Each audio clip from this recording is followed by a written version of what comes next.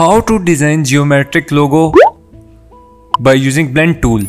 First of all, select ellipse tool, draw a big circle, make a duplicate, select both circles, go to shape builder tool and delete this area.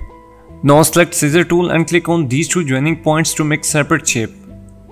Select both shapes and make stroke more thicker and select with profile 1. Go to object and blend it.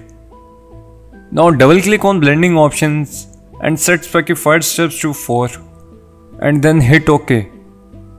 By pressing Shift plus Alt key, make a duplicate of this, rotate to 90 degree, adjust it. Now select both shapes and make another copy, rotate to 180 degree and join with other shapes. Finally, you just successfully created. Follow me for more tutorials. Thank you.